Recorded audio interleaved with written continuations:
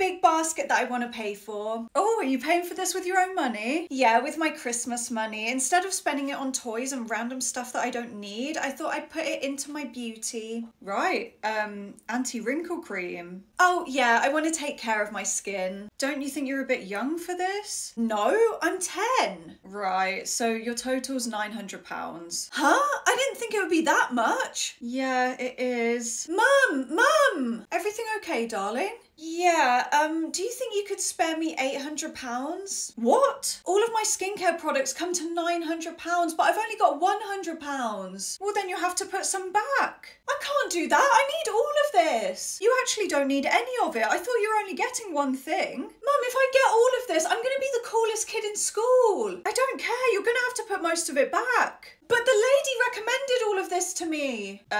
Did I? I think I was trying to tell you not to buy this stuff.